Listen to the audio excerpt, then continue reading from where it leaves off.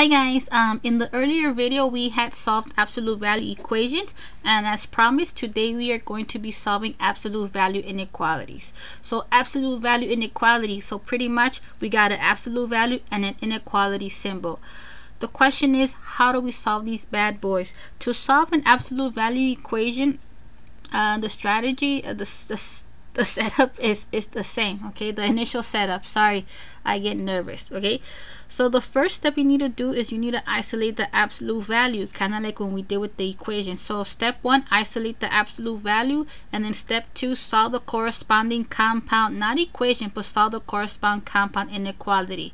Okay, now when it comes to solving absolute value inequalities, the corresponding compound inequalities, they may either be an AND compound inequality or an OR compound inequality. So how can you tell? If you have the is greater than or is greater than or equal to, it's going to be an OR compound inequality, and if you have an is less than and if you have an is less than or is less than or equal to, it's going to be an AND compound inequality. So this is where me and your book or most books fight, because it's not that the information is incorrect, it is totally correct. Okay, but as a student, I always wrote it wrong because I would put the inequality in a different order. But if you use the same strategy that we did with the absolute value equation or the earlier video, then you don't really have to worry about. Okay, so this is how it's going to go down. First case scenario, if we have an absolute value, once it's isolated, and if you have the is greater than, how are you going to set it up?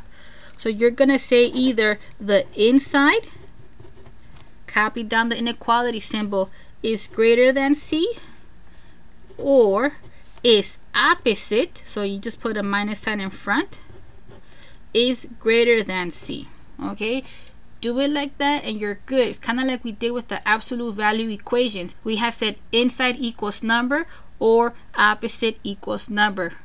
Same thing here, we just replaced the equal sign with the inequality symbol.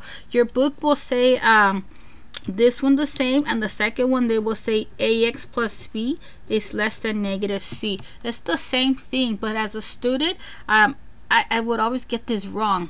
But in this case, I don't have to worry about I gotta flip it because the book said so. Use the same strategy from the earlier section and this one. Okay, and then you're good to go. Now, case 2. What if we have an absolute value inequality with the is less than? Again, we're assuming that the absolute value is isolated. So to set it up, we're going to say either the inside is less than C, and I'm used to saying or, but it's and. So we're going to say the inside is less than C and is opposite is less than C. So how do we know if we're gonna put in is greater than or is less than? You just copy it. Okay, there's no need to memorize. The only thing you have to remember is if it's gonna be an AND or compound inequality. Now, do I have a silly memory aid for you? Of course. Okay, so am I in the habit of making silly memory aids? Of course not. But I remember one semester I was in a room. It's like a study hall, and then I was running from side to side, so I got a good workout. And I said so many times. I think I said it about 10 times, in like under 15 minutes. And I had said, if it's in is greater than, it's an or kind of problem, and if it's in is less than, after an and problem. And I said it over and over again. I said it so many times that the word Gorland just came up to me. Okay, it's pretty silly, but you know, like those silly songs, the sillier a song is, the more likely it will stick to you. So Gorland, what is that? That's something silly that I made up to help me with the absolute value inequalities. So the G is for the is greater than. So if we have an is greater than or is greater than or equal to, it's going to be an or kind of problem. But if we have an is less than or is less than or equal to, it's going to be and kind of problem. Okay, so once I share this with my students, they're like, oh, okay, it's pretty cool. But then they try to do Gorland for everything, and I'm like, no, my friends. So this silly memory aid, it's only for absolute value inequalities. If it's not an absolute value inequality, no Gorland. Okay, so So fun problem number 1 is not going to be on the test, but I want to get out of the way those technical difficulties. So we have problem A, the directions. Circle the absolute value inequalities and then set up the corresponding compound inequality. Okay, so we want to circle the absolute value inequalities. So if you are an absolute value inequality, we're going to circle you and then we're going to do something else. Problem A, inequality, but no absolute value. I'm going to just cross it out for dramatic effect. Problem B, absolute value, but no inequality. So it's not an absolute value inequality. No Gorland. Okay, if you start doing Gorland here or here, I'm going to start crying. Problem C, absolute value inequality symbol. Yep, absolute value inequality. How are we going to solve them? Make sure make sure the absolute value is isolated, and then 2, set up the corresponding compound inequality. So absolute value inequality, how am I gonna split it or set it up? I'm gonna Gorland it. What do I have? We have one of the is greater thans. So when we write it, this is gonna be an or kind of problem. So we're gonna say that the inside is greater than 5, or its opposite is greater than 5. You can solve it at your house for fake extra credit, but I just want to get this out. Second problem, or second is letter D. Sorry, I don't know how to count. Absolute value inequality symbol. So we have another absolute value inequality. For this one, we're gonna Gorland it. We're gonna use Gorland to help us set up the corresponding compound inequality. In this case, we have one of the is less than, so it's going to be an and kind of problem. So we're going to say that the inside is less than 5 and its opposite is also less than 5. So for this one, we're going to take the union. Again, we're not going to solve it. Okay, and the other one, we're going to find the intersection. And we had talked about how to find the union and intersection in an earlier video. So I made a playlist for this chapter, so you can go back to how to find union and or intersection, or however I labeled it. Cool. So let's go ahead work on actual test problems. Okay, so we have 4 problems and then we're good to go for the day. Okay, sorry. So fun problem number 2, the directions read solve, and then we are asked to write the solution in interval notation. So let's go ahead and do this. So first problem, we have 1/3 times the absolute value of 2m minus 1 increased by 5, and that should be less than 6. So I need to have a clear idea of what kind of problem we are trying to solve in order for me to have a fair shot to actually answer it. We have an absolute value inequality symbol, so absolute value inequality. We're totally gonna Gorland it. But before we can split it, or before I can set up the corresponding compound inequality, my primary goal is to isolate that absolute value. So if you're not with the absolute value, you gotta go. Let's go ahead, take care of that 5. Opposite of addition is subtraction. So to undo the addition by 5, let's go ahead, subtract it from both sides, and that will leave us with 1/3 times the absolute value of 2m minus 1 is less than 1. If I make a mistake, let me know. Alright, let's go ahead, get rid of this fraction. You have different ways to go about it. We can say, like, what are we gonna do to get rid of the division by 3? We can say LCD, or we can say reciprocal. No one's gonna know. Okay, so to get rid of the times 1/3, we're not gonna divide by 1/3 because I don't have time for that, but we'll just multiply by the reciprocal. The reciprocal of 1/3 is 3, so let's go ahead, multiply both sides by 3, and that will leave us with the absolute value now at this point finally isolated. Okay, so absolute value of 2m minus 1 is less than 3. So I'm going to remind myself, how am I going to split it? What kind of compound inequality am I going to set up? Is it going to be an and kind of problem or an or kind of problem? In this case, we have one of the is less than, so it's going to be an and kind of problem. So we're going to say that either, not, I'm just saying either, sorry. So we're going to say that the inside is less than 3, and we already said it's and is opposite, so we just put a negative sign in front. Don't forget to put parentheses because we got to take the opposite of both terms. Cool.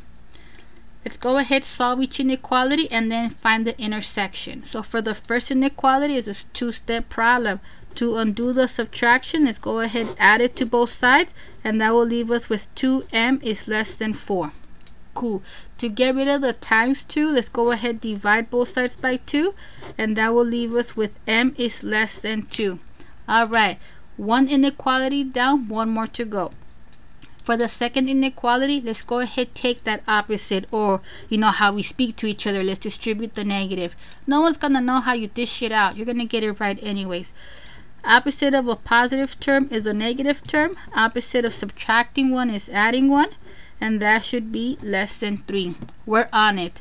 To isolate the variable term, let's go ahead, move that 1. Opposite of addition is subtraction, and after we subtract 1 from both sides, that will leave us with negative 2m is less than 2. Remember guys, pause and rewind as many times as you want. To get rid of the times negative 2, let's go ahead, divide both sides by negative 2, and if you see my earlier videos, I'm going to say let's bust out the sirens. Okay, so gentle reminder, at any point when it comes to working with inequalities, if you multiply or divide both sides by a negative, you gotta reverse the direction of the inequality symbol. But no one speaks like that, so we'll just say flip. Okay, so our new statement should read m is greater than negative 1. Okay, I said it before, this rainbow action gets in my way. I need to see them in a straight line, not like for full credit, it's just for me. If I don't see everything in a straight line, in the same row, I'm going to make a mistake. So, we solved each inequality. We have an and compound inequality. We have established, I think, that we have to find the intersection. So, we want to know what is it that they have in common. Now, I know you're a genius, but I'm not. But if you're like, oh yeah, I know, Miss Torres, the numbers that are under 2 and at the same time greater than 1 are the numbers that start here and end there, go for it. But since you're not taking the test from me, you know my strategy. I'm going to show my work. So I'm going to go ahead, graph. I'm going to graph both of these inequalities one at a time, and I'm going to highlight both endpoints on each one. So the endpoints are 2 and negative 1, where negative 1 is smaller, so negative 1, 2, negative 1, 2. So first inequality, we have m is less than 2. So 2 is out because we don't have the equal to part, and the actual solutions should be smaller. So we're going to pull to the left. Second inequality, m is greater than negative 1. So negative 1 is out, and the actual solution should be larger. So we're going to pull to the right. So if I wasn't afraid to show my face, I'm not, because I don't want to comb my hair, okay? I would like show you with my hands, but whatever. So if I was able to physically sandwich this together, I want to know what is it that they have in common, and the common elements will be that space where they overlap. So this is my way of showing you my fingers in the air.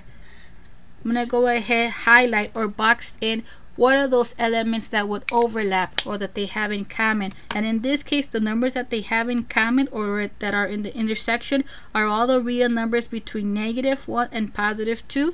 Then we just have to deal with what about the endpoints? Are they, oh sorry, I put an open circle for some reason. Okay, I was just gonna graph the ones in between. I don't know about the endpoints. Hopefully I got it right. So is negative 1 in the intersection? Do both inequalities have negative 1 as a solution? Negative 1 is in the top one, but it's not in the bottom one. So they don't have that one in common. So open circle. Is 2 part of the solution? Is 2 in the intersection? Do they have 2 in common? No, that's a lie. Okay, so 2 is not in the top. So that's it. You don't have to see if it's in the bottom. And as soon as you realize that one of them doesn't have it, then you're good to go. So now, do we have to graph? No, but for me it's very hard to go straight to the answer. So what is the solution set? The solution set, well, this is the graph. And in interval notation, the solution set is given by a set of all real numbers from negative 1 to 2, where both negative 1 and positive 2 are excluded. Okay, so it's the interval of those numbers. Cool. So I said that we're gonna do a total of of 4 problems. That was our first problem, so I owe you 2 more. Let me see if I can write on the back of this page. No. Okay, I'm not gonna write on this page because you see how you can see the work in the back, which brings me to a good point. So for my students, PSA. The reason why I ask you to write only on one side of each paper is for this reason.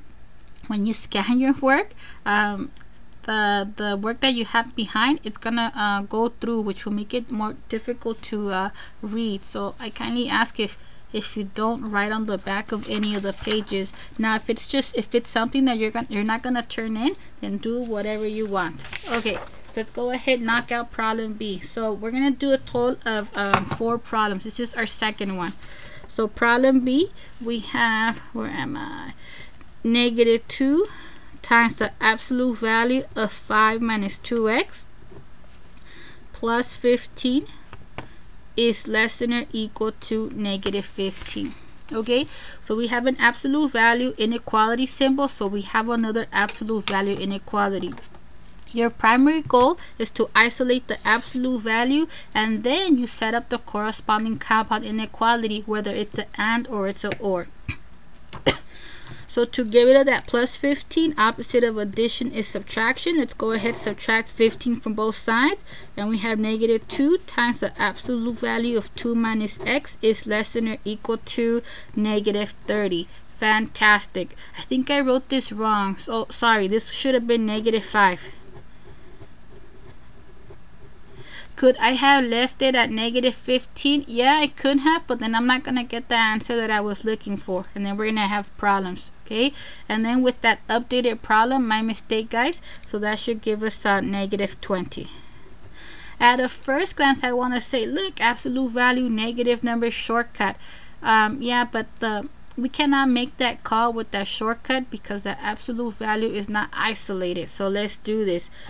To get rid of the times -2, let's go ahead and divide both sides by -2, and let's go ahead and bust out the sirens to remind ourselves that at any point, if we multiply or divide both sides by a negative number, there's no way around it. We have to reverse the direction of the inequality symbol, or as the young people say, flip. Okay. Alright, cool. So then that will leave us with absolute value of 5 minus 2x is less than or equal. Oh, I'm a mistake. I can't read my own writing. We have to flip it. It defeats the purpose of me making a big fuss right here. We gotta flip it. It's greater than or equal to 10. Fantastic. Okay, now that the absolute value is isolated, now we can make the call or ask ourselves, is it gonna be an and or kind of problem? So let me go ahead and write out Gorland. Highlight the inequality. We have one of the is greater than, so it's gonna be an or kind of problem. So we're gonna say that the inside is greater than or equal to 10, or its opposite is greater than or equal to 10. Something that I want to point out is this: as you take your quizzes, tests, and all that good stuff, and including your homework, I need to see that 2 or 3 letter word. If you fail to write or and, there's no way that I will know that you were genuinely trying to find the union or intersection. So if I don't see those 2 or 3 letters, 0, my friends. I'm sorry. Okay, so let's go ahead and solve each inequality and then take the union. So first inequality, to isolate that variable term, let's subtract 5 from both sides, and that will give us -2x is greater than or equal to 5. To finish it off, to get rid of the times -2, let's go ahead, divide both sides by -2, and you know the speech. Make a big fuss on paper, bust out the siren, let's flip that inequality, and that should be x is less than or equal to whatever your heart desires. You can leave it as an improper fraction, but if you're not going to sleep tonight, then write it as a decimal, which is 2.5, so I guess it's a -2.5. Which one do I want to see? Either one. I'm not anti-decimals, I'm just anti-rounding. Okay, so that's it. So whichever one you want to see, cool. I'm going to stick with this one because our students like decimals. So let's give the people what they want. Okay, one inequality down, one more to go. Let's go ahead, distribute that negative. So that will give us -5 plus 2x is greater than or equal to 10. Fantastic. to isolate that variable term, to get rid of the minus 5, let's go ahead and do the opposite operation, which is addition. And that will leave us with 2x is greater than or equal to 15. For the grand finale, to get rid of the times 2, let's go ahead and divide both sides by 2, and there is no flipping this time around. So we have x is greater than or equal to any equivalent form of 15 halves. So I think that's like 7.5 or 7.5. Whatever you like, that's what I want to see. I'm going to give the people what they want, so I'll leave them in decimal form. And you know my speech. I like to make sure that my last statement lines up, so that way I don't have to look all over the place. So we have an OR compound inequality, so we want to find the union. And if we want to find the union, we're going to combine our results. Okay, so since we're going to combine the solution, since we're going to combine our inequalities, there is really no need for us to graph them. Oh, wrong problem. I can't find my problem. Since we're going to combine the inequalities, there's really no need for us to graph them separately, so we can combine them later. Let's just combine them right now. Okay, so the endpoints are negative 2.5 and 7.5, where negative 2.5 is smaller. Negative 2.5 and 7.5. The book doesn't like decimals, so you will see negative 5 halves and 15 halves. I don't really care as long as you don't round. First inequality, we have x is less than or equal to negative 2.5. The inequality symbol has the equal to part, so we can graph that endpoint. The remaining solutions are the values that are smaller, so we're going to go ahead pull to the left. Second inequality, we have x is greater than or equal to 7.5. So same speech, 7.5 is in, and the remaining solution should be larger. This is a pretty clean graph. There's nothing overlapping, so I don't have to worry about cleaning it up. So that is the graph of the solution. Now I'm going to use this graph to write the answer in a set notation. Because we have two pieces, we're going to have two intervals, and we'll connect it with the union symbol. So first piece, we're coming from the negative side, so it's going to be an interval from negative infinity to negative 2.5, where negative 2.5 is included. Union, okay, because we don't say the word or in interval notation. Okay, second interval, we start at 7.5, and then we pull towards the positive direction or infinity. So in this case, where 7.5 is included, so bracket. So in this case, the solution is given by the union of these two intervals. Interval number 1 is the interval from negative infinity to negative 2.5, where negative 2.5 is included. The second interval is the interval from 7.5 to infinity, where 7.5 is included, or what is it? 15 halves is included. So remember, brackets if you're in, parentheses if you're out. The infinities always get parentheses because they don't represent specific numbers. Okay, so we are gonna do a total of 4 problems. This is our second problem. I got 2 more to go, so let me go ahead find paper. Okay, problem C. Problem C, we have absolute value of 3x minus 7 plus 8 is greater than or equal to 5. Oh, juicy problem. So let's do this. Absolute value, inequality symbol, absolute value inequality. So let's Gorland it. So first things first, we gotta isolate the absolute value. If you're not with the absolute value, you gotta go. So to undo the addition by 8, let's go ahead subtract 8 from both sides, and that will leave us with absolute value of 3x minus 7 is greater than or equal to negative 3. Now, for those of us that read the book before watching this video, oh, you're my kind of student, okay? You may go straight to answer, but for me, I'm just going to answer it algebraically, meaning I'm going to show all my work. Okay, absolute value is isolated, so now I can ask myself, how am I going to set up the compound inequality? Is it going to be an and or? I don't know. Let me Gorland it. Because we have one of the is greater than, it's going to be an or kind of problem. So we're going to say that the inside is greater than negative 3, or its opposite is greater than negative 3. And I'm supposed to say greater than or equal to, but whatever. Okay. So we have an OR kind of problem. So we're going to say that the inside, copy your inequality, is greater than or equal to -3.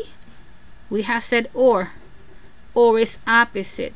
So again, whether it's opposite is greater than or equal to -3, whether we have absolute value inequality with the is less than or is greater than, or absolute value equation, when you split it up, it's always the same. Inside, symbol number, opposite, symbol number. If you do it like this, you don't really have to worry about like, oh, I forgot to switch this or whatever. Trust me. Okay, for the first inequality, let's go ahead and add 7 to both sides, and that will give us 3x is greater than or equal to 4. To finish it off, to get rid of the times 3, let's go ahead and divide both sides by 3, and that will give us x is greater than or equal to 4/3. If you choose to write this as a decimal, bear in mind that this is a repeating decimal, so you will need the overbar. So one inequality down, one more to go. Let's solve it and then take the union. For the second inequality, let's take the opposite. Opposite of a positive term is a negative term. Opposite of a negative term is a positive term, and that should be greater than or equal to -3. Work your magic. Let's go ahead and isolate this variable term. To undo an addition, let's go ahead and subtract, and that will give us -3x is greater than or equal to -10. Perfect. We're almost there. To finish it off, to isolate the variable, to get rid of the times -3, let's go ahead and divide both sides by -3, and then we bust out the sirens. Do we have to do this on the test? No, but I recommend you do, so that way like when you look over your test, you can be like, oh yeah, that's why I flipped it. Okay, so whenever you multiply or divide by a negative, you gotta reverse the direction of the inequality symbol or flip it. So I said it before, this rainbow action doesn't work for me, so I like to make sure that my final step is lined up. We have an OR compound inequality, so in this case we want to find the union. So we're gonna combine our answers. Let's combine them right now. We'll do one number line, highlight both endpoints, and then knock it out. So we have 4/3 and 10/3. I'm very thankful that the denominators are the same, because it's easier for me to see that since 4 is smaller than 10, then 4/3 is less than 10/3. So 4/3 should pop up first. If you're like, no, I'm not having it, then write the decimal approximation. This is 1.3, where 3 repeats, and this is 3 1/3. So this is 1 and change, 3 and some change. So same order. All right, let's do this. First inequality, is the endpoint part of the solution? In this case it is, because it has the equal to part, so we can graph it. The remaining solutions are the values that are larger, so we're gonna pull to the right. Second inequality, 10/3 is part of the solution because we also have the equal to part. The remaining solutions are the values that are less than 10/3, so we're gonna pull to the left. So we graphed all the numbers that are at least 4/3, and then we graphed all the numbers that are at most 10/3. So pretty much we graphed the entire number line. So the solution is given by the set of all real numbers, which is correct. But unfortunately, all real numbers is all real numbers is not an interval. So let's write this in interval notation. So in interval notation, we are coming from the negative side. So we're going from -infinity, pulling towards the positive side. So it's the interval from negative to positive infinity. Now, the question is, could we have taken a shortcut? Yes, but I feel like sometimes I can't convey what I'm trying to say, so that's how we did it algebraically first. Okay, my algebra will never fail me. Okay, but let's do this one more time. So we're gonna call it C2. So we have absolute value of 3x minus 7 plus 8 is greater than or equal to 5. So again, it's not a mistake. That's why I didn't call it D. It's the same problem, but done a little bit different. So absolute value inequality, let's isolate the absolute value. So same initial speech. Let's isolate the absolute value and then set up the corresponding compound inequality. So to undo the addition, let's go ahead and subtract it from both sides, and that will leave us with absolute value of 3x minus 7 is greater than or equal to negative 3. So this is where I'm going to take a pause. I realize that the absolute value is being compared to a negative number. Whether we have an absolute value equation or absolute value inequality, if the absolute value is being compared to a negative number, then you may take a shortcut. So negative number, so that means we can take a shortcut. Okay, so it doesn't matter what value of x you plug in. Oh, I can say for all real numbers, but I don't want to say those words. It doesn't matter for what value of x you plug in. The absolute value is going to simplify to 0 or some positive number. So the question is, when is this positive number bigger than negative 3? Well, it's always going to be bigger than negative 3. So since it's always going to happen for any real number, then for that reason the solution is given by the set of all real numbers. So again, I need to work on my wording for the shortcut, but if you were able to understand what I was trying to say, thank you for working with me. And if not, then just do it algebraically. It took me a little bit longer, but at least it was not a guessing game. And don't guess, okay? Alright, so in interval notation, the set of real numbers is given by the interval from negative to positive infinity. Fantastic. So I said that we were gonna do 4 problems. That was our 3rd problem. We have one more, and then we're good to go. Okay, so go ahead, put this away. My papers are falling.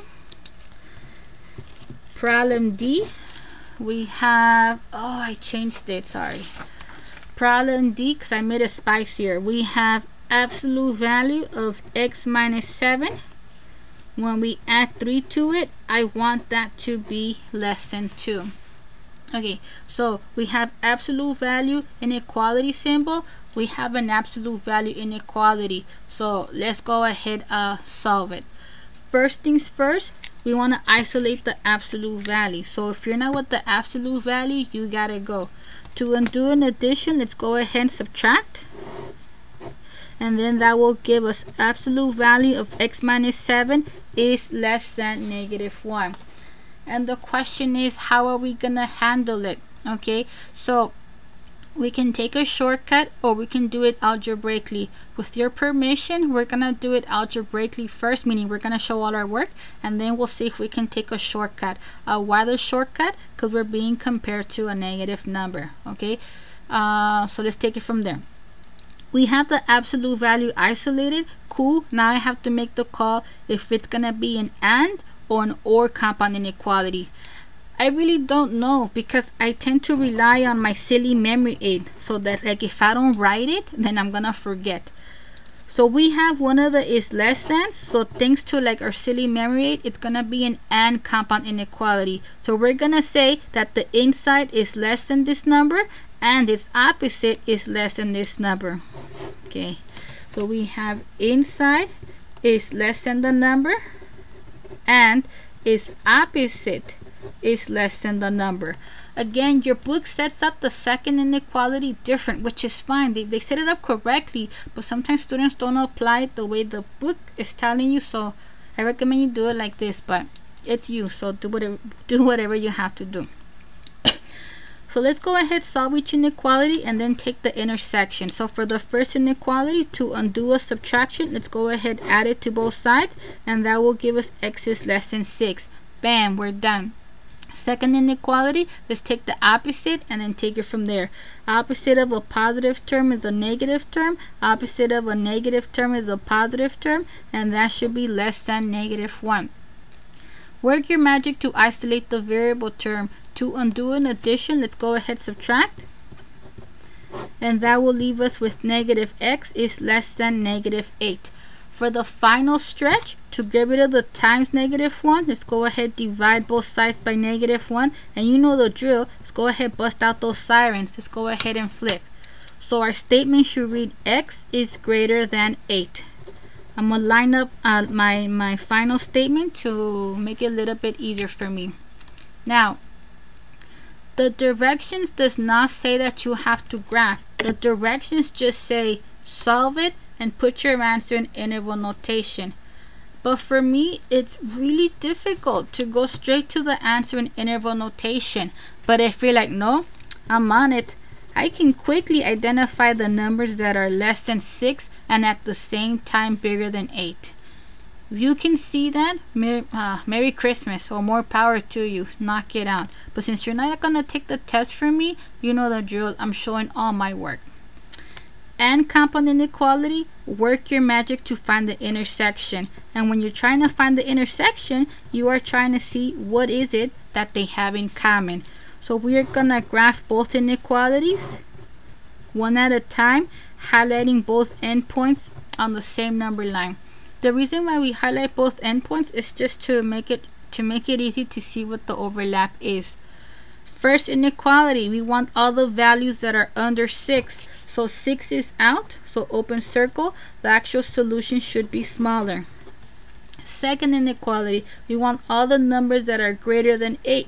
So 8 is out, open circle, and the actual values are the numbers that are larger, so we're gonna pull to the right. Now, moment of truth, what is in the intersection? What is it that they have in common? So let's go ahead, sandwich this, and let's see what we're eating. But there's no overlap. Okay, no matter how much I try, there is no overlap. So since there's no overlap, then they have nothing in common. And if they have nothing in common, then there's no solution. Cool. And remember, if there's no solution, then there is no interval. In interval notation, we said, oh, what's in the answer? It's all the real numbers that start here and end there, but there's nothing. Okay, so let's go ahead and knock this one more time. We're going to do it the shortcut way. Hopefully I can convey what I'm trying to say, and if not, you can do it algebraically. Okay, so we have absolute value of x minus 7 plus 3 is less than 2. Okay, so absolute value inequality, first things first, work your magic to isolate the absolute value and take it from there. So we're going to go ahead, subtract 3 from both sides, and that will leave us with absolute value of x minus 7 is less than negative 1. And if you could see my face, you will realize that I'm smiling because I'm like, oh shoot, absolute value, negative number, claim that shortcut. So negative number makes me happy because that means that we can take the shortcut. Okay, so bear in mind, for any value of x that we plug in, the absolute value is going to simplify to some non-negative number, so 0 or positive. So then I'm like, okay, when can this positive number be less than negative 1? Well, that's a lie. The positive number that it evaluates to will never be less than negative 1. So since this can never happen, then there's no solution. So same problem then again. So on the directions, I'm always going to say like show all your work. But depending on the kinds of problems that we knock out, I'm aware that you can just go straight to answer fairly quickly. It's a personal choice. Am I excited that we didn't show a lot of work? Yeah, but that kind of requires for me to have something in the back of my mind. So do what you gotta do. Okay guys, so I said we were gonna do 4 problems. This was our 4th problem, so we're good. Gracias.